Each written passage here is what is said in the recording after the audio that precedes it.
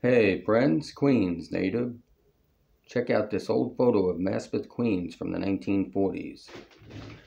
Maspeth is my hometown. Maspeth is a small town all the way on the western end of Queens, right near the border of Brooklyn. And you can see it almost has a touch of Brooklyn in it, the way it looks, those old buildings and stuff. And this movie theater, check out this movie theater. That building is still there today, but they took the marquee down a long time ago. The marquee over here. They dismantled that sometime in the 1990s. That would have been pretty cool if they could have left that up.